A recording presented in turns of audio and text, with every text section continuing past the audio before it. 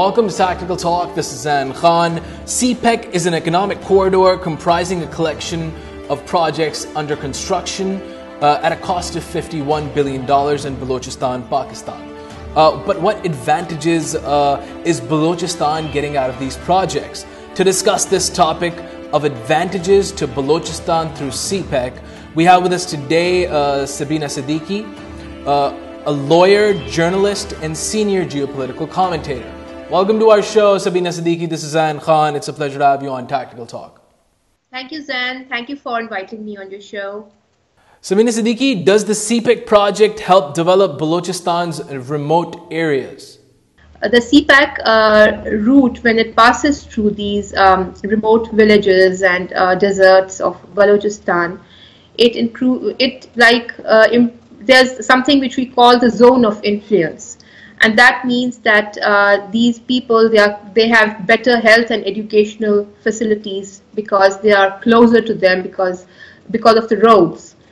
And this brings about major uplift in the whole population of those areas.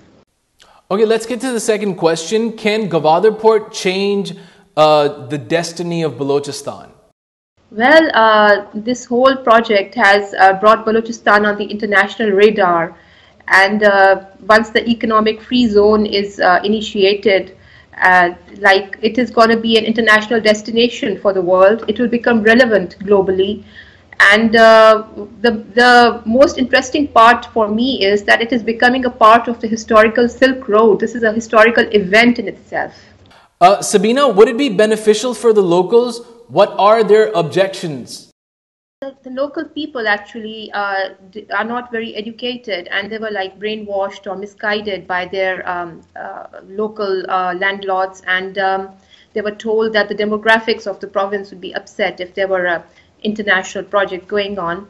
But now that the project has actually kicked in, and there will be more employment opportunities for the locals, the Baloch, and there will be special job quotas for them as well. The whole Sardari system of Balochistan is going to just end, and this is going to really give the Baloch their rights, and they are going to be experiencing an improved lifestyle, and I don't think they will have any objections after the effects of CPEC start, showing effect.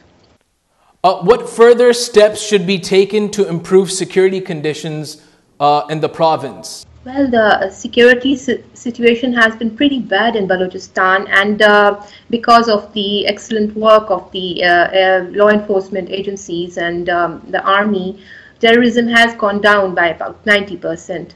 But the way to keep it peaceful, first of all, we have to seal the borders with Afghanistan. That is from where the terrorists actually come in and they infiltrate and they do these terror attacks and go back or whatever.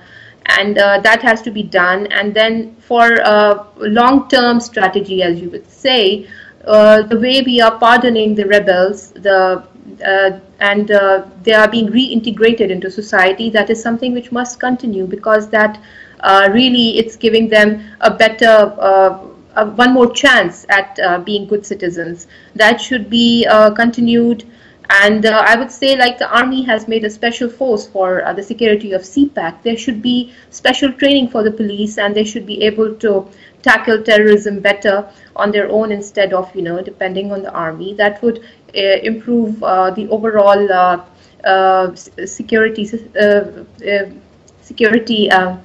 arrangements in the province.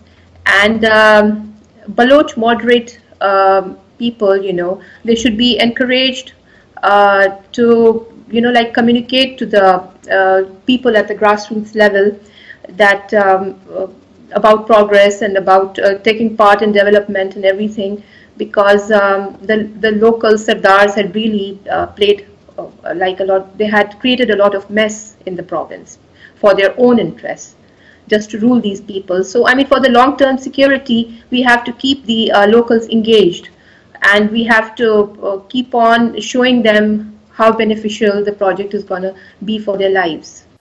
Can Gwadar be developed as a tourist resort? Oh, Gwadar has all the potential to be developed as a tourist resort. It has lovely beaches, just like the Caribbean, and the weather is very temperate. And right now, five-star hotels are being constructed. There's a brand new airport going to be completed soon. Once that happens, just because of all the magnitude of trade coming into this port, many people might like to stop over and have their vacation there. It will ultimately be like Dubai, or maybe better than Dubai. It doesn't have to be like Dubai. It definitely has a future as a transit and as a tourist destination. Okay, Sabena, last question. Would trade and employment opportunities improve for Balochistan? Well, seeing that there are the highest amount of CPEC development projects are in Balochistan, there are 16 of them, and that's the highest amount in any province. So I think one can visualize that once these are approaching completion, there will be a lot of international trade opportunities for the locals, and they can learn new skills, and because of the enhanced education facilities, it would make them eligible for better jobs. They could learn the Chinese and English languages. That would improve their job prospects. So employment opportunities are definitely going to materialize. And with a project like this and so much economic growth, the trickle-down effect is definitely going to happen. This is an ideal opportunity for Balochis to get employment in multinationals, and so much foreign investment is coming in. There are so many foreign companies coming in. It's like a gold mine for the Balochis themselves, first of all. Thank you so much, Sabena Siddiqi, for being on Tactical Talk. It was a pleasure having you. Thank you so much, Dan, and it was great being on your show. Thank you. This was Sabena Siddiqi, a lawyer, journalist, and also a senior geopolitical commentator. We were discussing the topic of advantages to Balochistan through CPEC. Until the next episode of Tactical Talk, this is Zain Khan. Take care and goodbye.